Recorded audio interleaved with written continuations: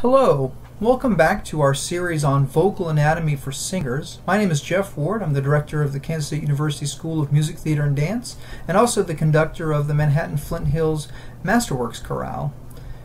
Our topic for today is part 3 in our series on vocal resonance. And to begin this discussion, we're going to begin with a little bit of discussion of acoustics, and we'll use some scientific and musical terms and kind of look at how what we scientific term, how that equates to in musical terms. So to begin this discussion, we have to kind of lay the groundwork for a definition of sound. So for our purposes for today, we're going to use a definition that sound is the perception of the ears when vibrations or sound waves are produced in the air. So to unpack that definition just a little bit, the sound is rooted in the perception of the ears, so it answers the age-old question: if a tree falls in the forest and no one is there, does it fall? Well, I think it does fall, but it doesn't produce sound unless there's someone there to perceive the sound waves that result from that vibration or displacement of the air that occurs. Because the important thing about sound is that it's produced in the air. So I'm a big Star Wars fan, and if you watch Star Wars, you hear lots of great special effects as they have battles in space and sounds from lasers. Well, that's obviously not accurate according to this definition, because there's no air in space. So in the vacuum of space, you can't hear sounds produced because there's no sound waves that displace that air. But in the human body and the spaces that we sing, and from this picture you can see from the larynx up, all of these open spaces are the spaces where air occurs, and the vibrations created from the larynx displace that air to create a vocal sound. So to begin to unpack that concept a little bit, let's lay another definition. That's a vibration. So vibration is defined as the periodic motion of an elastic body. In this case, the periodic motion is the larynx, or the vocal folds themselves, is creating that displacement of air. So the sound from an instrument causes vibration of the instrument and the air around it. So that's true of vocal sounds, it's true of reed instruments, of string instruments. Any kind of vibration of an elastic body displaces that air to create the vibration that we perceive as sound. So to understand that better, let's first look at what a sound wave is. A sound wave is just a sine wave, which means that it contains two parts: a compression, a positive, and a rarefaction, a negative. So an upper and a lower part of the wave respectively. So when we talk about the term of frequency, we use that a lot in terms of our of pitch. So frequency is the number of compression rarefaction cycles that occur within a unit of time. So usually these are measured in cycles per second, which we measure or label as hertz, H-E-R-T-Z, and is abbreviated as capital H lowercase z. So when we say A440, the A above middle C, we're saying that that pitch is 440 cycles per second, or 440 compressions and rarefactions occurring within a second. So pretty fast. An octave above that is 880 cycles per second. So a really very quick frequency to create that pitch. But essentially what is happening is, in case of A440, 440 hertz, or 440 of these compression rarefactions happening per second. Now, a thing to think about in terms of a sine wave is amplitude. And you can see from these two drawings, you have two different amplitudes. One is, the one on the left is a deeper amplitude or a greater amplitude, and the one on the right is a lower amplitude. Amplitude is the amount of energy that's affecting the vibrating body, and we measure this in decibels. So in the picture on the left, you have greater amount of energy, so the compression rarefaction troughs are further away from the medium than in the right one. We would say that the picture on the left has greater amplitude, and the one on the right has less amplitude. In terms of what that means musically, we would, like I said, we measure this in decibels. So the sound on the left is a louder sound. Sound on the right is a softer sound. In terms of vocal singing, the longer the closure time of the glottis, the greater the amplitude. So we talked about this in our part 2 of our series when we were talking about phonation, and we talked about glottal closure and glottal opening. So when the vocal folds close together, the greater amount of time they're closed creates the greater amplitude or the louder sound. And we'll unpack amplitude, how it relates not only to louder or softer sounds, but also to sounds that have we may describe as richer in tone quality. So the shorter amount of time that the glottis is open, the glottis is closed, the lesser the amplitude. So softer singing, or singing that has less amplitude, or has less harmonics or overtones. This helps us create the timbre of the sound. So timbre is a musical term. We often also refer to it perhaps as tone quality, and it's what allows our ear to differentiate between sounds of different instruments. Timbre is kind of like the fingerprints of an instrument. What's unique about vocal singing is that when we hear a trumpet, if a trumpet has similar make and manufacturing, that we have a unique sound that we hear on a recording. Oh, we know that's a trumpet. And the reason why we know it's a trumpet because of its very specific timbre, as opposed to an oboe. So say both of those instruments are playing A440, our ear can differentiate between, even though they're playing the same frequency, same pitch, differentiate between the sound of a trumpet and the sound of an oboe. Well, this relates to the voice in a much more complex way, because unlike a trumpet, which is many times are mass manufactured, or at least manufactured with very specific or with very precise and similar specifications, the voice is the human body. And so there's a great deal of variance between singer A and singer B, even if they are the same voice classification. So the unique timbre is really important. To be able to understand how that timbre works, what the basis of this unique fingerprint, we have to look at the harmonic series. So the harmonic series was developed by the Greek mathematician Pythagoras. Yes, the same Pythagoras of Pythagorean theorem fame. The harmonic series is the frequencies that occur simultaneously with the fundamental pitch. So in every pitch that we play or sing, there are frequencies that sound above that pitch that we're actually singing or playing.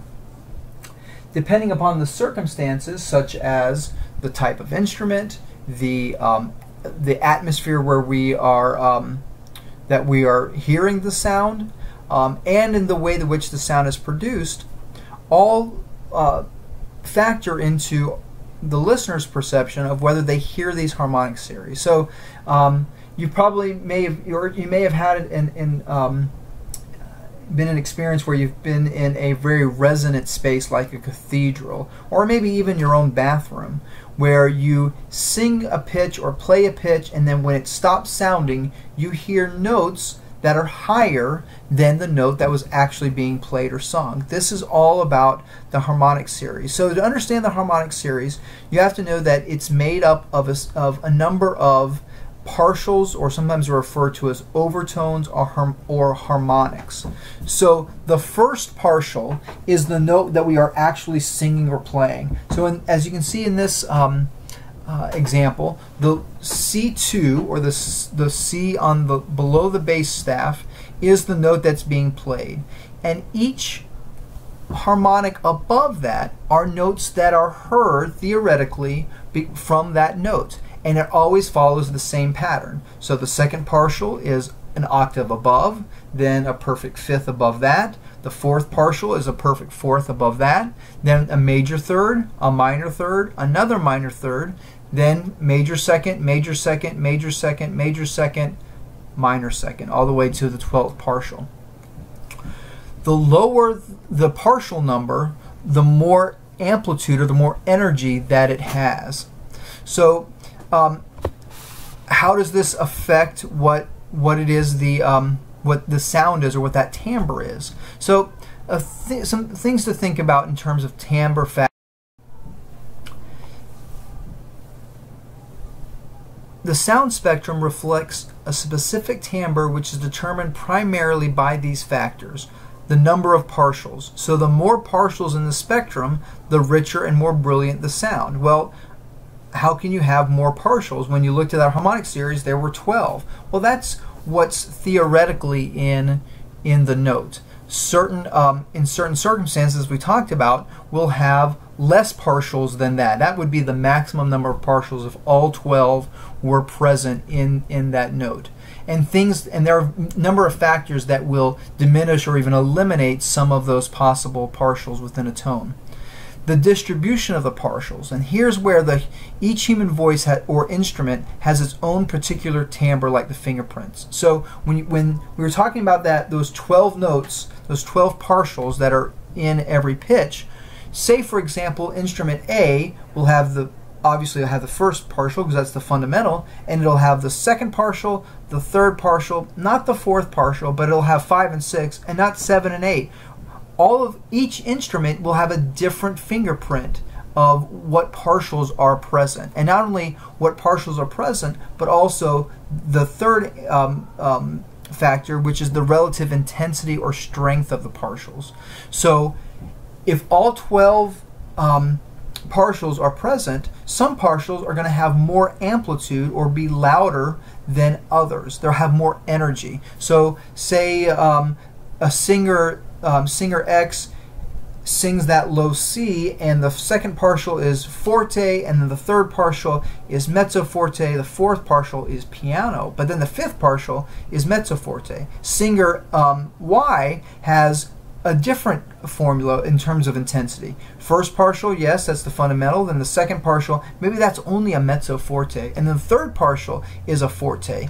That's going to have a very different timbre than singer X, because of not only the distribution and the number of partials, but also the relative intensity of those partials.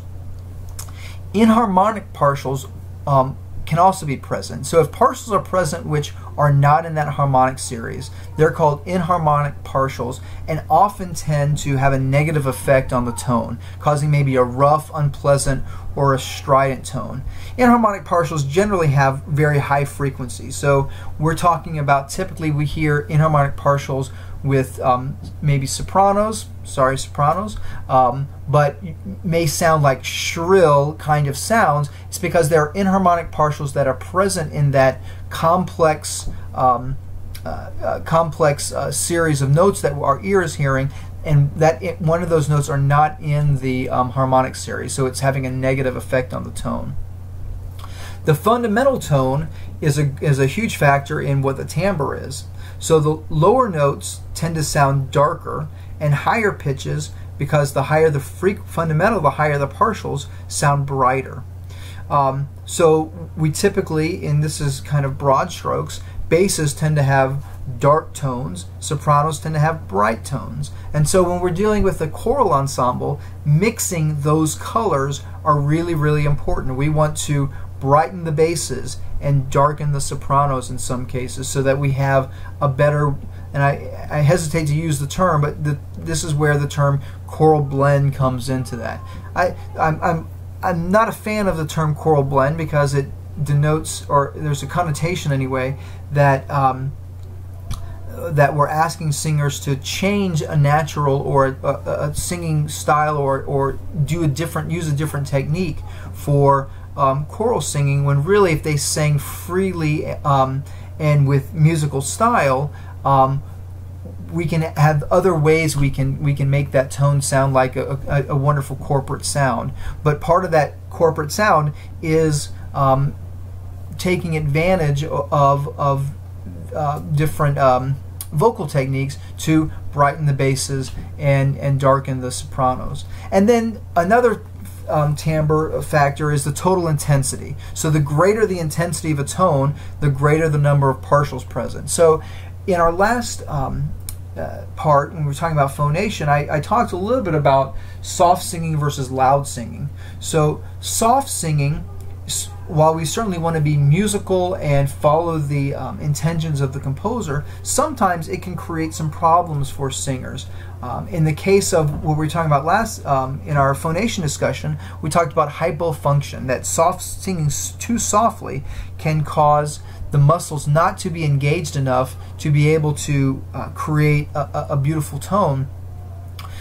Another factor of that is if we sing too softly, the tone isn't intense enough, and so there are not enough partials with appropriate amplitudes to be able to create a sound that has the kind of tone quality that we're going for, whether that's a beautiful sound or a dark sound or a bright sound. So intensity is really, really important, and loud voices, we often say, oh, those are the best voices. Oftentimes we say that not because they're louder, but because they have they're richer, they have a beauty to it, because there are more partials in that tone quality, and they have a greater amount of amplitude and energy. So in terms of vocal resonance, basically what we're talking about is the relationship that exists between two vibrating bodies and results in an increase in amplitude and a more efficient use of the sound wave. So in the case of vocal resonance, our primary vibrator is the larynx. This imposes its frequency upon the secondary vibrator, which is the vocal tract. And so if these two bodies or two vibrators are working appropriately together, the vocal tract actually increases the amplitude and the efficiency of the vibrations that are created from the larynx. So think about this. It's similar to singing in a space that where secondary vibrating bodies are sympathetic to the pitch you sing. So vibrating bodies in sympathetic vibration is not the same as resonance, but it can help illustrate our point. So if you are in, I'll use the shower situation, we have a lot of hard surfaces. If you were to sing in a shower, you may notice that certain pitches resonate louder or vibrate louder in the space than others. And what that is attributed to is that those spaces, perhaps the tiles of your bathroom wall, are in tune with that sound. So we have, as a result, bathrooms or rooms with hard surfaces tend to be more live, as opposed to singing in a cloth or singing in a room with a lot of soft spaces. It deadens the sound because instead of vibrating sympathetically, those surfaces are actually absorbing the sound or dampening that sound. Our vocal tract works the same way. So, but opposite of the type of, well, actually it works exactly the same way. So the soft walls of our vocal tract can respond and be changed to the vibration of the different frequencies, and allows us to reproduce a wide spectrum of colors. So when the soft walls of our vocal tract, and we'll unpack that in a moment, become taut, the tone brightens. Just like when you're in a bathroom and it seems like it can be a bright, or whoo, that's really loud and bright and kind of maybe even shrill, because you have these hard tiles that the sound is vibrating off of. Our vocal tract works in the same way. When the walls of our vocal tract relaxes, the sound becomes darker. Since the cavity is less responsive, a darker or softer space or wall is less responsive to partials of higher frequency, just like when you are in a quote-unquote dead room. In the case of the dead room, the analogy is that the sound that we are making with our bodies, our body is the primary vibrator, and the walls of the room is the secondary vibrator. In our own vocal tract, as I mentioned, the larynx is the primary vibrator, and then that space above the larynx in which the air and the sound waves travel from your larynx through the through to your mouth and out of your body, is that area is all the secondary vibrator. So a couple of terms to be aware, and one is damping. Damping is the time rate at which energy is dissipated in a vibrating body. So it diminishes the amplitude of the sound wave. So in the case of the darker walls, I'm sorry, the softer walls, where we have this darker sound, the high partials, those higher frequency partials, are damped more than the lower frequency partials because of the nature of the space or of the material. So this creates a damping effect for higher partials, and hence the sounds darker. Within our own singing, inefficient vocal fold action, whether that's hypofunction or hyperfunction, can generate a damping effect as well in the glottis during phonation. So the resulting sound will lack those crucial partials or certain partials in the wave and will not have sufficient amplitude to be adequately reinforced. So we have a less than pleasing sound as a result. Damping also occurs when the vocal tract and the larynx, so again, larynx is the primary vibrator, the vocal tract is the secondary vibrator, when they are out of phase from each other. So this can occur when the cavity size is not appropriate for the specific frequency, the intensity or the amount of energy that's being produced from the primary vibrator, and the vowel. So if the vowel is inappropriate for the frequency. So we're going to unpack that a little bit more as we talk about formants in just a moment. Critical damping is what we want to try to avoid. It occurs when the larynx and the vocal tract are completely out of phase, and so the sound waves actually work in conflict with each other. So in this case, the primary vibrator is producing a certain sound wave, and the way that it is responding to the vocal tract as the secondary vibrator is actually diminishing or damping that sound wave to a point where the amplitude is totally dissipated, and we don't get a sound at all, or we don't get a sound that is very pleasing at all. So this concept actually we use a lot in when we have headphones that are noise canceling headphones. So if you own a pair of those, you'll maybe hear the difference of when you actually turn it on and when you turn it off. So when you turn it on, it actually is emitting a sound wave that is complete out of phase with the surrounding sounds, an airplane hum or other ambient sounds. So it sounds like to our ears then that we're not getting we can't hear anything. When as a result, what really is happening is it's putting together, you can almost say, an anti-sound wave for those other sound waves because it's out of phase. As we mentioned before, and it's important to kind of note as we move forward, that the greater the amplitude, the greater the number of partials. We talked about that before with the harmonic series. So the lesser the amplitude, the lesser the number of partials. So that's really important as we go to our next step, which is to look a little bit about kind of the scientific grounding in all of this. That we can thank German physician or physicist Hermann Helmholtz, who came up with this acoustical law governing resonating bodies.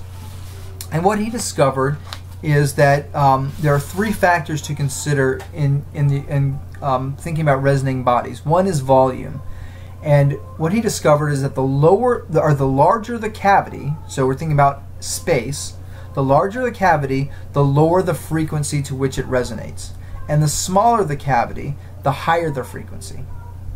So when you drop your jaw, you're creating more space in your mouth. It darkens the sound because it resonates partials that are of lower frequency. But when you smile, you make the oral cavity smaller, and it brightens the sound because it resonates the partials of the higher frequency. So again, picture that. Put the picture of the harmonic series in your mind to think about that. That when we have those partials 1 through 12, if I smile, I'm emphasizing the upper half of those, maybe partials 8 through 12. those are being emphasized more. So the sound, it sounds brighter because the higher frequencies are have greater energy or more amplitude than the lower frequencies. The opposite is the case if I make that space in my mouth larger by dropping my jaw. I'm creating more space, and therefore I'm emphasizing or creating more amplitude and energy for those lower partials, so our ears perceive that as a darker sound. Another factor is the texture of the walls. We kind of talked about this already, that the softer the walls, the more the lower overtones are emphasized, and the harder the walls, the higher partials are emphasized. So just again, going back to our analogy of the singing in a bathroom versus singing in a movie theater, for example.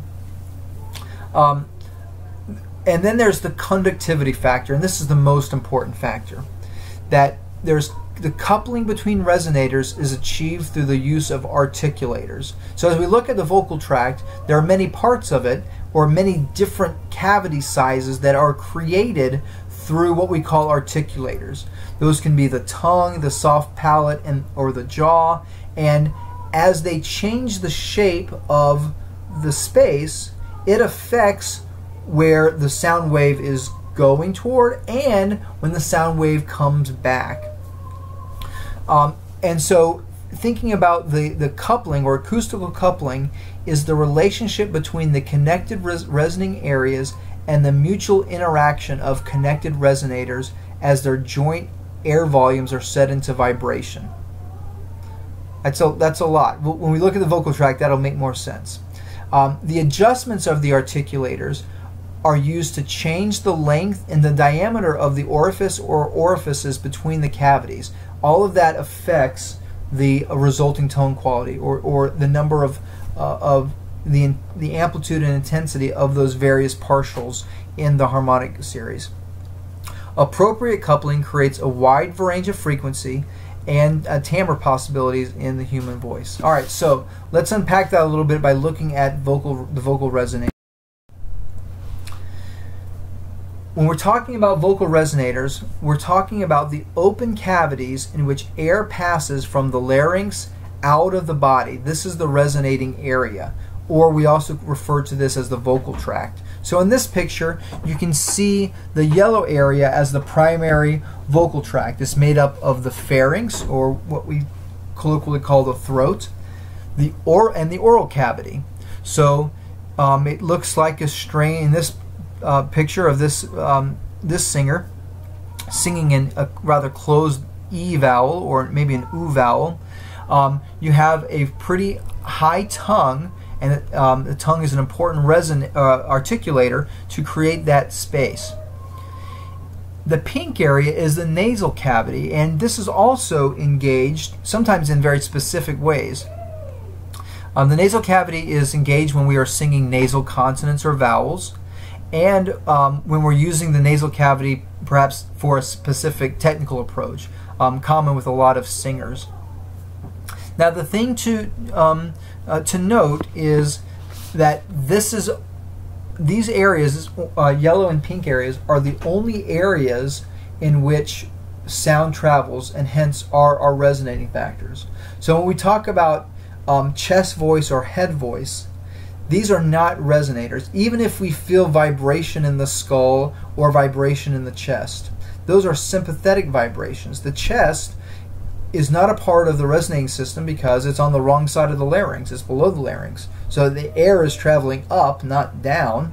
And so the chest has nothing to do with the resonance, even though there's that common misconception because we feel some sympathetic vibration in the skull and in the chest, that the sinus cavities or the chest cavity is involved in resonance. But as you can see from this picture, that's not so. So let's unpack the pharynx just a moment. So this is the most important of the resonators because it is the right above the larynx, and so it has the greatest impact on the vibration that initially occurs from the larynx. So its position and size are determining factors in the sound that comes out.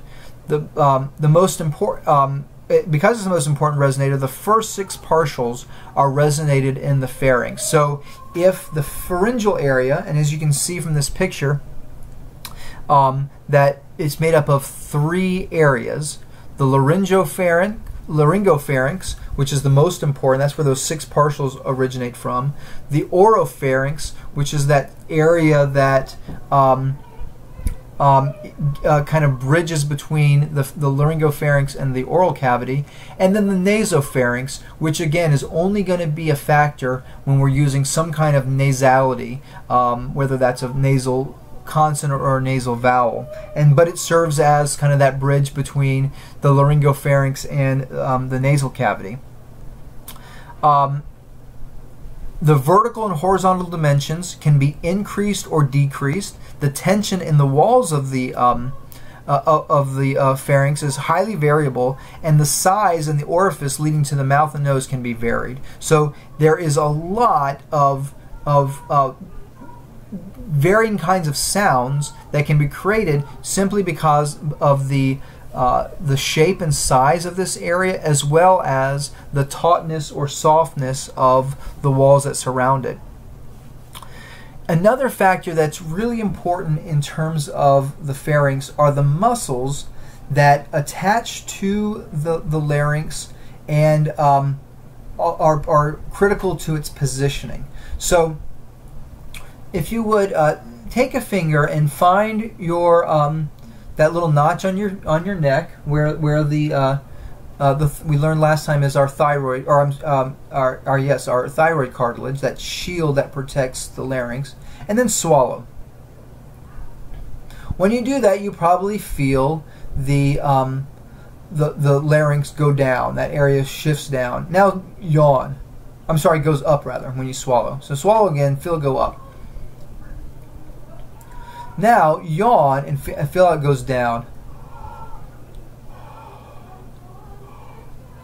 So the extrinsic muscles of the larynx that attach to the larynx are making that happen, right? So the supralaryngeal muscles, or those muscles that sit above the larynx, I kind of colloquially call them the swallowing muscles. These are the muscles that pull the larynx up, which is a natural motion for the larynx. We tend to speak with a pretty high sitting larynx. Our larynx kind of normally sits fairly high in the pharyngeal area. But then there are also infralaryngeal muscles, or muscles below the larynx, that pull down on the larynx, and I colloquially kind of call these the yawning muscles. They pull the larynx down when you yawn. So these are really critical because the positioning of the larynx will affect the size of the laryngopharynx. Because if the larynx is high, "Hi, how you doing?" You kind of have this kind of bright voice. Well, the reason why you have this bright voice is because the larynx rises up and shortens the cavity of the laryngopharynx. Remember Helmholtz, his rule that the smaller cavities will emphasize higher partials, so hence it has a brighter sound, whereas bigger cavities will have a darker sound because it emphasizes the lower partials. So if I feel like I'm really yawny, I have kind of a darker sound because I'm, depressing the larynx, or making the larynx descend, and that's creating a greater space in the laryngopharynx. Really important in terms of creating the vocal sound that we're shooting for. The oral cavity is second importance in to the pharynx, and its dimensions are altered greatly by various articulators: the tongue, the soft palate, the jaw, the lips, and we'll kind of unpack all of those articulators. But you can see from this oh so attractive picture that you have the soft palate, which is attached to the uvula. So if you look in a mirror, you can see the little dangly thing. That is the piece that's kind of the gateway to the nasal cavity and the nasopharynx. So let's talk about the tongue first, because it is really influential in our vocal sound. The tongue greatly influences the soft palate and the hyoid bone. So remember, in part 2, we talked about the hyoid bone, how it is the only freestanding bone in the human body, meaning it's not connected to another bone, but it is connected to the back of the tongue. So how I move my tongue, that back half of the tongue, the root of the tongue, if I depress it, I can push down on the larynx. So when I do that kind of muffly kind of sound, what I actually did to produce that is not use the infralaryngeal, having that sensation of yawning, but I actually use the tongue to push down on the hyoid bone and push down on the larynx. So I'm going to sing for you kind of a demonstration. So in this first way, I'm going to sing where I'm using the back of my tongue to bunch up and push down on the larynx to create what's going to sound like a muffly or a dampened sound. Oh! So it sounds like I'm, I don't know, in a hole or something, as opposed to letting the tongue, back of the tongue be more relaxed and using the infralaryngeal muscles to pull on the larynx. Oh! Here's number 1 with the tongue. Oh, oh. So you can hear, hopefully, the difference between those two different kinds of sounds. How did I use the infralaryngeal? I just kind of had a mental image of singing in a yawny kind of space. I don't have a lot of coordination or direct control of, like I do with my fingers, as I for the infralaryngeal muscles, but I can, by creating an image in my head of, I want to sing through a yawn, those muscles engage and then begin to pull down on the larynx in a way that is much more conducive to a beautiful sound. Hopefully you thought that was a beautiful sound. We'll leave that judgment for later. So that's kind of, and the tongue also, of course, is important for the creation of various vowels. And as we're going to talk about in just a moment, that vowel formation is really the root of how we create our vocal tract. We already talked a little bit about the soft palate and the velum. So brighter or darker resonance timbres are obtained primarily by the relationship between the soft palate and the larynx. So this is an important piece. The larynx and the soft palate are, in a sense, move in opposite directions. So as the larynx rises, the soft palate drops. And as the larynx lowers, the soft palate rises. So as I'm singing with a very high larynx, you can probably hear a little bit of nasality in that sound, because the larynx is pushed up, and that makes the soft palate go down, which leaves the air opening for the air to go through my nasal cavity.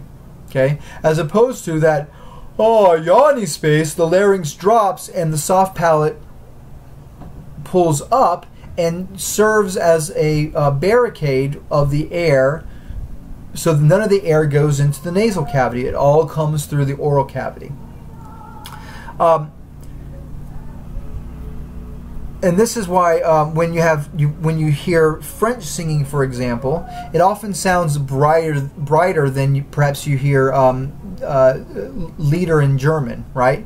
The French language tends to be a brighter sound because of the nasality of the language. You have nasal vowels, and so in order to make those nasal vowels, the larynx is going to rise in creating a brighter sound, as opposed to other languages like German and English that do not have any nasal consonants or vowels, or I'm sorry, nasal vowels. They have nasal consonants. Don't have nasal vowels. The soft palate rises, stops the air from coming, and that will lower the larynx. We talked a little bit about the jaw. The jaw is an important articulator because it can make the oral cavity smaller or bigger, which affects whether the sound is brighter or darker. The jaw, however, also can restrict or hold back air, because if you open your jaw too much, you kind of have, we often tell singers, open your mouth, open your jaw, drop your jaw, and our type A personalities take that to heart and create tension in the neck and in the TMJ area, which restricts airflow because it restricts the larynx. And so having kind of a relaxed drop jaw, kind of maybe think of Marley in A Christmas Carol when he unties the knot and his jaw just drops. That kind of relaxed drop jaw is what we're going for. Another important articulator are the lips. And so I will often inquire, and when we talk about creating a sound, a corporate sound across the choir, that where darker sounds and brighter sounds are not fighting against each other, as I will often kind of use the question of when is it okay to smile and when is it okay to pucker. So by puckering the lips, what we're actually doing is we're increasing the vocal tract that much more. So if you think about, put your hand over your lips like you're telling someone to shh, but open your mouth slightly. Okay, when you're not puckered, now with your finger there, pucker. So look how much your finger moves. So again, just put your finger there, don't pucker, and then pucker. So your finger moves that much, and that amount of movement is a significant increase to the space that the sound waves are traveling through. So it creates a darker sound. This is really helpful, especially for, well, all singers, but especially for female singers who, when you're trying to darken their tone a little bit, especially on certain vowels like oo, e, and o. So I'm a real big fan for in training female singers on starting with an oo. If singers can sing an oo well, then the other vowels can often be sung in that oo space, so it has the appropriate amount of color to it for that pucker. Now the problem is, if it's done with too much zeal, it could result in dampening of the tone, and we hear that perhaps more with male singers than with female singers. So that's when you pucker, but when you smile. So smiling is useful in brightening the tone. I'll often talk to singers about brighten the tone with your cheeks, or find the apples of your cheeks. So smile a little bit, and you maybe right underneath your eyes you can feel the kind of poofs or the apples of your cheeks. A little bit of a smile will help, especially our bass friends, to brighten up their ah vowels that are damp. And so when basses tend to especially use the tongue to push down on the larynx, so that makes it, because to them it sounds really good, sounds like a big sound on the inside, but it's dampened on the outside because the tongue is pushing down on the larynx. Having them smile a little bit will help brighten it. So if I go oh, kind of very dark brightened sound, but if I brighten ah, all I'm doing really, the difference is just smiling a little bit, raising those apples of my cheeks a bit to brighten up the tone. And of course the tongues are the lips are also important in perhaps some articulations of consonants along with the tongue. The nasal cavity, as I mentioned before, is controlled by the soft palate and the velum, and by allowing air or preventing air from traveling through it.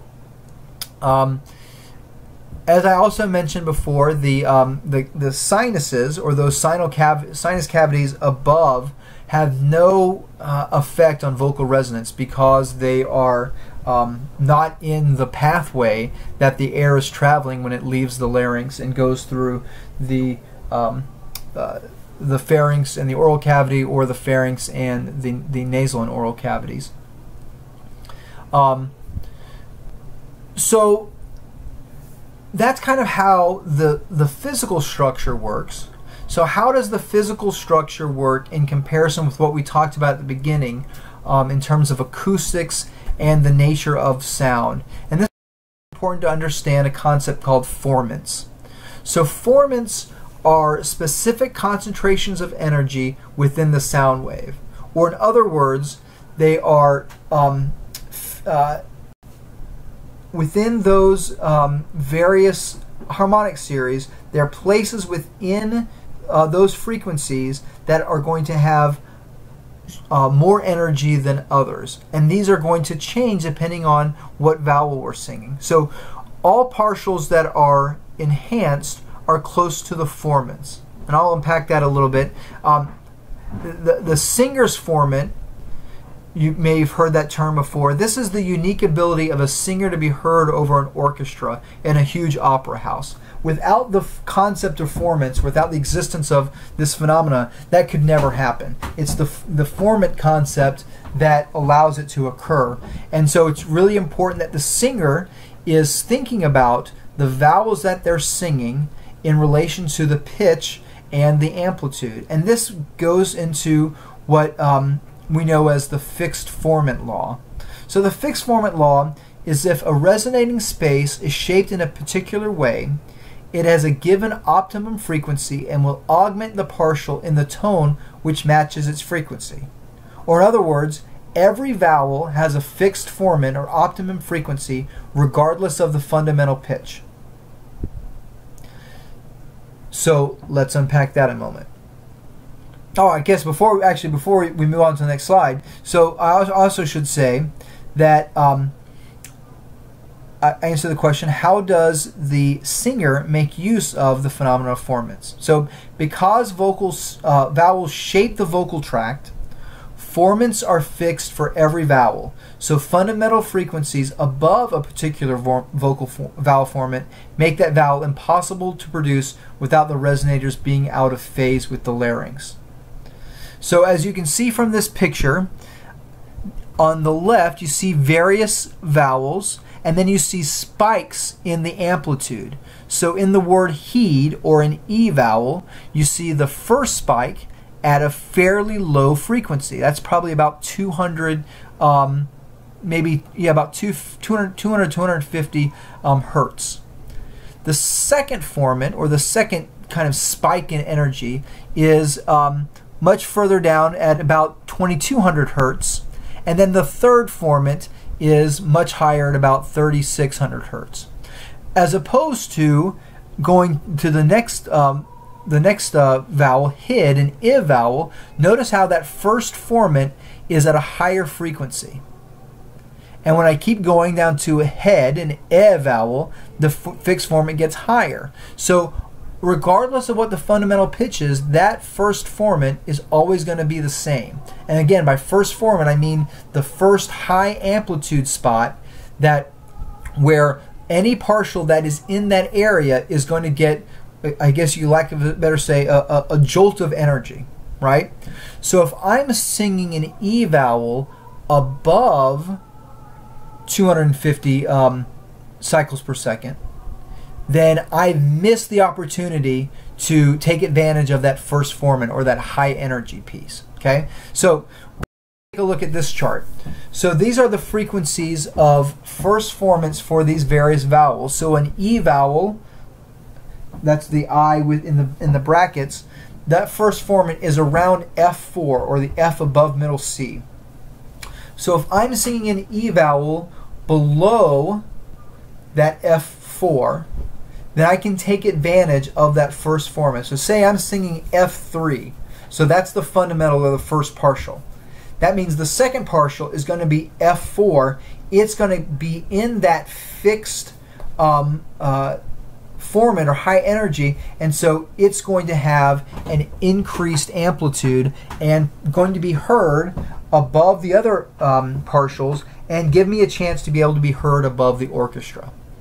Okay. If I were singing lower than that, say I'm singing a B flat 2, which is the second line of the bass staff, so an octave above that, so the second partial would be B flat 3, and then The second partial would be F4. Again, hitting that first formant, so that's where that second partial then would have that area of high energy and would allow me to increase my the amplitude of my sound, and so it would give me a loud sound with a beautiful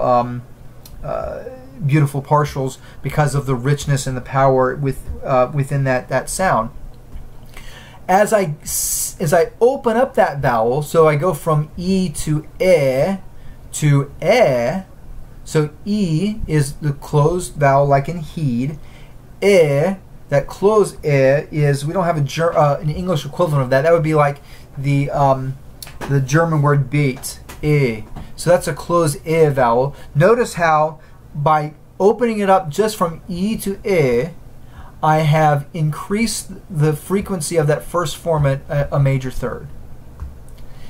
If I go to E, as in bed, then all of a sudden the first formant is D5. So that's the fourth line of the treble staff. So what does this mean with vowels? So vowels should be modified to a more open vowel when you get to these points. So you may have been in a choir and the conductor said to sopranos, instead of singing the E vowel on that high note, modify it to an I vowel. Open it up. And the reason why the conductor is asking you to do that is because you're singing higher than the first formant, making it, one, not allowing you to take advantage of that first formant, but also in a lot of cases creating a tone quality that's out of phase, where the secondary vibrator, the vocal tract, is out of phase with the primary vibrator, the larynx. And so that out of phase phenomena causes a sound that's probably unpleasant, whether it's typically shrill or has a strident sound. But by modifying the vowel, by opening up the vowel, you're increasing the first formant, the frequency of the first formant, and it's allowing the secondary vibrator to be more in phase or more in tune with the larynx or the primary vibrator. What are some other things that singers to help kind of deal with some issues related to resonance and with the law of formants? So we often will you hear the term covering. Covering is, as we talked about, rounding the lips to provide a larger vocal tract. It darkens the sound. Again, very helpful for E vowels or U vowels for women in the lower part of their range, and also for guys. As a tenor, I tend to really like singing E and close E. When I'm in the upper part of my range, then I do open vowels like ah or o.